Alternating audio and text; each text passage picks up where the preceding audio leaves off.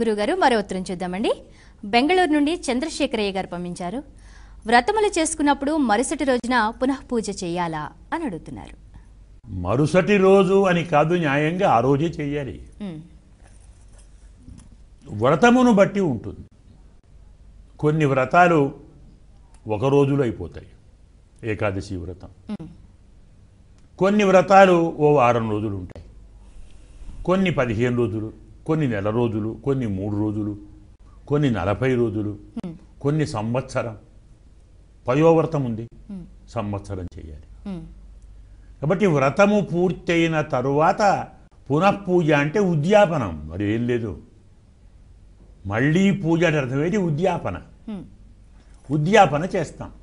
అది మనము స్వామిని ఆహ్వానించి కూర్చోబెట్టి ఆరాధన చేసి అతనికి సన్మానము చేసి సత్కారము చేసి ఆరగింపు చేసి ప్రసాదం తీసుకొని అయ్యా ఈ రమరు వెళ్ళండి అని పంపుటే పునఃపూజ.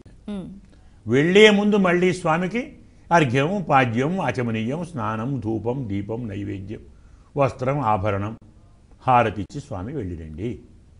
ఇది పునఃపూజ. ఇప్పుడేం చేస్తాం మనం? అశ్వానారోహయామి, గజానారోహయామి, ఆందోళికామారోహయామి అంటే గుర్రం ఎక్కిస్తున్నాను, ఏనుగు ఎక్కిస్తున్నాను, పల్లకి ఎక్కిస్తున్నాను అంటే ఆయన ప్రయాణ వాహనాలు ఇస్తున్నాము. ఇది వ్రతం యొక్క ఉద్యాపన విధి. అది మన వ్రతం యొక్క నియమాన్ని బట్టి ఆ రోజు చేసుకుంటాం, మరునాడు చేసుకుంటాం, మరునాడు చేసుకుంటాం. పునఃపూజ చెయ్యాలా? ఇవన్నీ చేయాలా? అసలు వ్రతం చేయాలా? వ్రతం చేసినప్పుడు ఉద్యాపన చేయాలి. అయితే కొన్ని వ్రతాలు ఉద్యాపన లేని ఉన్నాయి. ఉదాహరణకు ఏకాదశి వ్రతం ఉంది, ఉద్యాపన ఏం చేద్దాం దానికి? మనం దశమి నాడు ఏకభుక్తం ఉంటాం, రాత్రి జాగరణ ఉంటాం. ఏకాదశి నాడు మొత్తం ఉపవాసం ఉంటాం, జాగరణ ఉంటాం. ద్వాదశి నాడు పొద్దున్నే తింటాం, మధ్యాహ్నం రాత్రి నిద్రపోం. ఈ 3 రోజులు స్వామిని కీర్తిస్తాం, ఆరాధిస్తాం, భజన చేస్తాం, భక్తులను పూజిస్తాం. ద్వాదశి నాడు ఉదయం పారణ చేశాము, అయిపోయింది వ్రతం. శ్రీమన్నారాయణుడిని వెళ్ళగొడదామా ఇంటి నుంచి? ఆయన ఉపరాందామా? లేకపోతే మనం ఉంటామా? కాబట్టి కొన్ని వ్రతాలకు ఉద్యాపన ఉండదు. అక్కడ వ్రతం అంటే అర్థం నియమం.